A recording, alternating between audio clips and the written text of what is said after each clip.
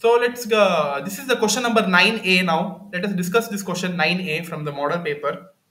So the question is, explain the following 32-bit instructions with an example for each. Okay, so they have given some important set of instructions under ARM instruction set.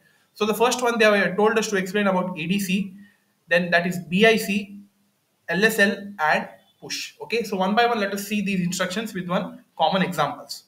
So the first type of instruction is ADC, that is add with carry. So this already I have explained it in my theory classes under this ARMed processor. ADC is very simple, that is add with carry. So we should be adding the contents in the registers present in the two registers. But in this case, they would be having one important flag which is to be updated in the CPSR, and that is called as carry flag. Okay, so based on that carry provided, the addition will be taking place. So let us see that explanation now. This instruction performs an addition of two values along with the current state of the carry flag. Okay, that is the addition would be taking place. That is two values in the registers would be getting added along with the current state of the carry flag. Current state, it could be either 1 or 0. Okay, it would be adding the carry flag as well. It is used in multi-word arithmetic operations where the carry out from a lower word addition needs to be included in the higher word addition. Okay, the instruction updates the flags, as I've told you. The flag in the CPSR, that is the program status register, in this case it is current program status register, would be updated. Okay, so this is all about the explanation of add with carry, and this is one example simple. You see here the instruction they have used here, that is ADC R0, R1, R2. In this case here, R0 is the destination register. Okay, and R1 and R2 are the two source registers where the operations are taking place. That is, in these two registers we have some sort of values, and those values are getting added up, and that value, that result would be getting stored to R0. Okay, so these two are the source registers and this is the destination register. As you see here, this instruction calculates R0 is equal to R1 plus R2 plus carry flag, because in the instruction they have used ADC. Okay, since we have C here, so the carry flag would be coming into the picture. So this is all about ADC. Next, they have told us to explain bit clear, that is BIC. So what is this bit clear? Let us see now. BIC or bit clear is a logical operation that clears the bits in the register. Okay, so it has only one work, that is whatever the bits are present in the register, it is used to clear them. Okay, for example, if you take one register R1 and it contains the value of 5. Okay, so 5, if you want to represent in binary in an 8-bit processor, how you represent 5? 5 you represent it as 0 0 0 0 0 1 0 1, right? So this is 5. So if you want to clear the bits, you should be doing one operation which is mentioned here, that is it performs bitwise AND operation between the first operand and the bitwise NOT of the second operand. Okay, so this effectively clears the set to 0 any bits in the first operand that are set in the second operand. Okay, so for example, if you add of the first operand with the second operand. So the AND function truth table is what? According to the AND function, when both the inputs are high, then only the logical input would be high. Otherwise, for all of them, the logical inputs would be low. But here in this case, the bitwise AND operation between the first operand and the NOT. Since we are doing the NOT of the second operand, so that's why it is obvious that the bit would be automatically be clear. That is, in the last combination of AND gate, that is for 1 1, both the combination would be turning to 0. So that's why the resultant also would be completely 0. So that's why you see here we have 2 bits here.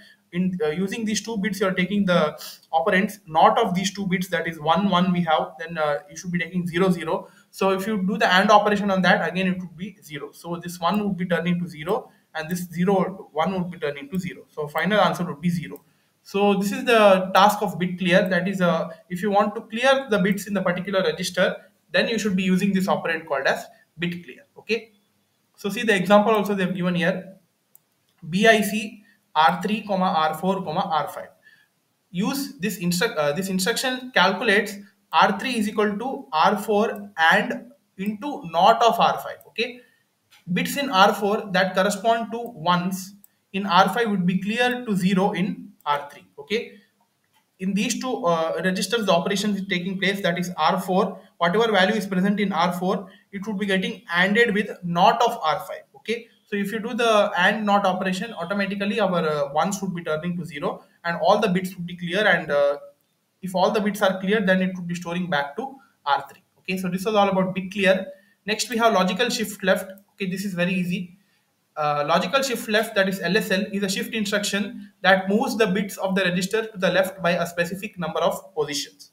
Okay, bits shifted out from the most significant bit, that is the MSB, are discarded, that is they are eliminated, and the zeros are shifted to the LSB positions. Okay, so one simple example is given here. You see here, example 1, immediate shift amount, that is LSL R0 comma R1 comma hash 4. So you consider one value here. Their hash 4 means you should be doing the left shift 4 times. So I'll consider one value, that is 0 0 0 0 1 1 1 1. Okay, so I should be doing the logical shift left 4 times. Okay, that is the 4 times.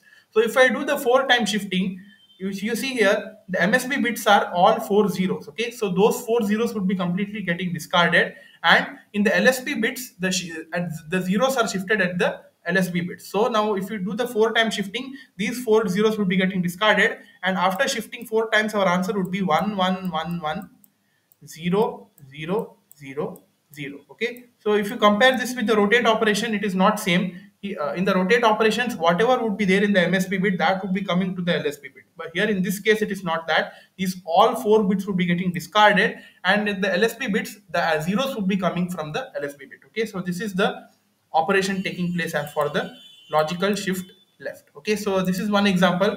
So one more example, they have mentioned it here. You see here, example 2, the register shift amount LSL R0 comma R1 comma, this is not R2, this is hash 2. Okay, these instruction sets are not equal to R1 logically shifted by the value 2. Okay, so this is all about logical shift left. So we have one more operation, that is push operation. Okay, the push instruction is used to store the contents of one or more registers onto the stack memory. In the Cortex M3 or the 32-bit ARM processor, the stack is a full descending stack. Okay, it is a descending stack. That is, it could be going from higher to lower values, meaning that the stack pointer R13, that is, you know that in the special case registers, stack pointer is given to the place register R13. It decrements before a store operation. The decrementation of the register will be taking place before the store operation. The push operations automatically adjust the stack pointer. It is commonly used at the beginning of the subroutine to save the register contents. Okay, see one example they have given here, that is push R0 in the flower bracket. This instruction first decrements the stack pointer, that is R13 is equal to R13 minus 4. Okay, and then stores the content of R0, whatever is present in R0, into the memory location pointed to the new R13. Okay, the memory location after doing the decrementation part, that is minus 4. So why minus 4? Because it is a 32-bit processor and 4 bytes are getting reduced, okay, in a particular memory location. So that's why they are taking R13 minus 4. So now memory location R13 would be equal to R0. Okay, this is one example. Second example is for multiple registers. So this was for single register. For multiple, that is push R0 comma R4 minus R7 comma R9. So here what it does is, this instruction pushes the contents of R0, R4, R5, R6, R7 and R9 onto the stack memory. The stack pointer is decremented accordingly for each register saved. Okay, so this was for multiple registers.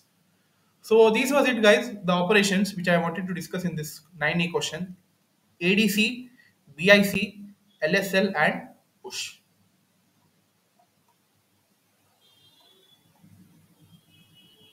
So this is the next question, guys, 9B. The 9B question says that describe CMSIS with diagram and its functions, organizations and scope. So let us see what you mean by this CMSIS, that is CMSIS. It stands for Cortex Microcontroller Software Interface Standard. Okay, so CMSIS is a vendor independent hardware abstraction layer for ARM Cortex M processors developed by the ARM architecture.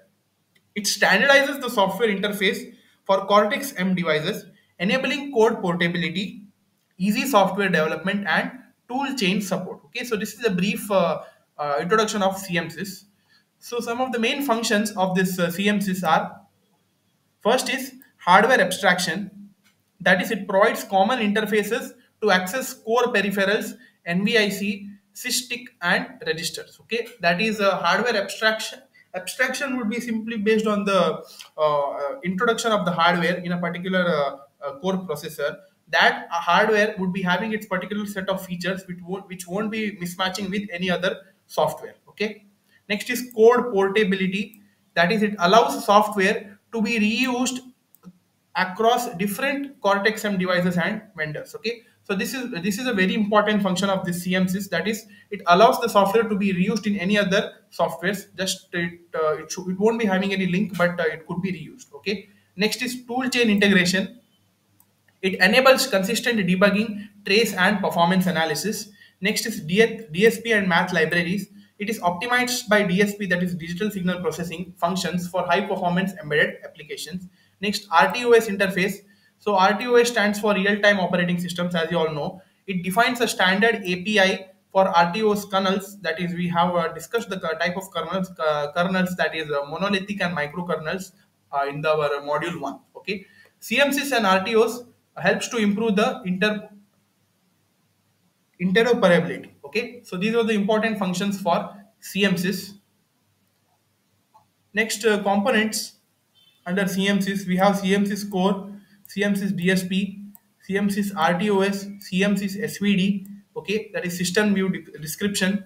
Then CMSIS pack, software pack management. Then we have CMSIS NN. Okay, so these things are mentioned here, and some examples for each component is given. Okay, the scope, it is your, the scope is, it would be varying from different processors. That is ARM Cortex M0, M0 plus, M3, M4, M7, M23, M33. Okay, for all of this processors, this CMSIS would be supporting. It is used in IoT devices. It is variables, industrial control, medical electronics, automotive, microcontrollers. Okay, so this was the answer for 9B. Note it down.